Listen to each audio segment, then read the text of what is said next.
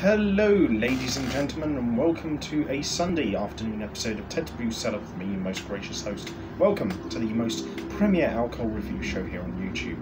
Now, it is currently 4 o'clock in the afternoon on Sunday the 5th of September 2021, and I hope I'm finding you all in a good state of affairs, because we're going to be finishing off the final beer of last month's Brewdog beer subscription box set.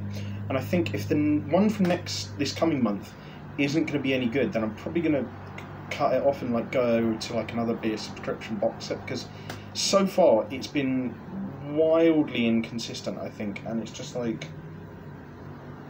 don't know, it just doesn't fill me with any great sense of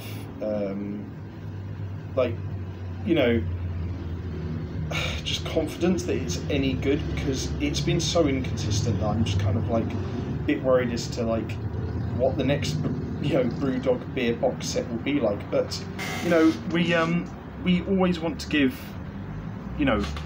companies a fair chance to impress us, so I'm gonna give it at least one more month, and for the time being we've got this final beer to try from this month's box, which is Lost in Mango. Now, I reviewed Lost, which was a kind of an unfiltered lager from Brewdog, I think a couple of months ago, but this one is a little bit different, because this feels like it's probably a little bit more of a cross between an IPA and a lager, and it says here it's in mango, so it's obviously a mango flavoured beer, which I'm interested to try, because, I mean, if you only flavour a beer with one unique stylised sort of flavour, they could probably be pretty guaranteed they have a focused vision of what they want that drink to be, so I'm interested to see what it's like.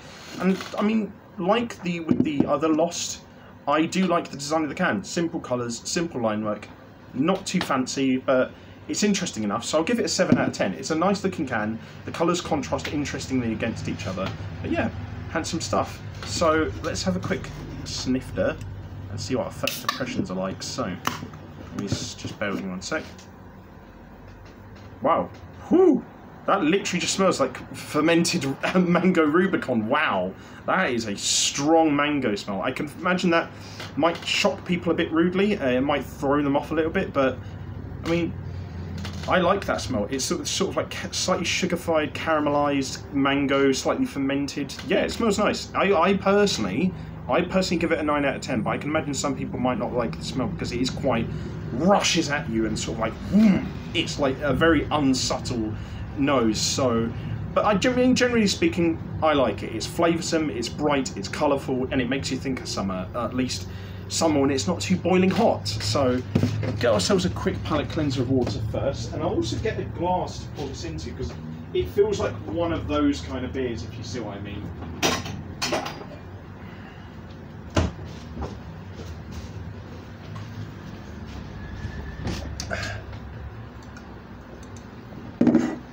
But yeah, let's see what this looks like in the body. Yeah, it kind of does look more like a lager, like how the other version of Lost looks, but yeah. Well, I mean, there's only one way to know what this is actually like, and that's to taste it. So, to everyone at home, I hope you have a fantastic week ahead, and bottoms up.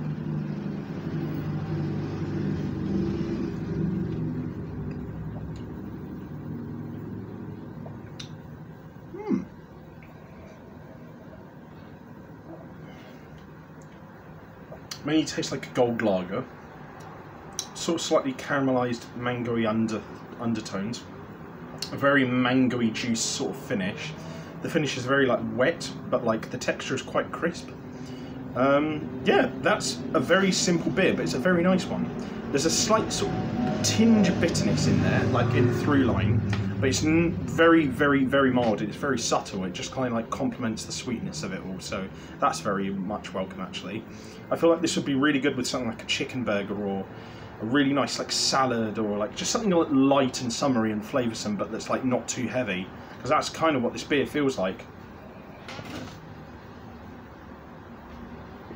4.5% alcohol volume. Yeah, it feels like a 4.5% beer, actually.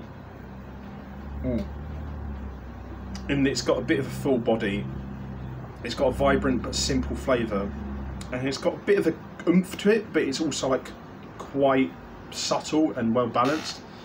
yeah, generally speaking, I'm really pleased with this. This is markedly better, I think, than the other version of Lost.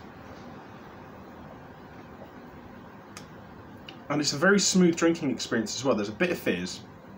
The initial swallowing of the flavour is a little bit harder to go down, but like generally speaking, the texture is pretty smooth. The flavour is very simple. It's literally just like a mangoey undertone against like a backdrop of like this golden lager flavour with a slight through line of sort of like candified sort of like citrus rind bitterness. And then this mangoey juiciness explosion at the end, which really complements everything really nicely. So I think I'm probably willing to say for like an 8.5. I think it's just about an elite level beer.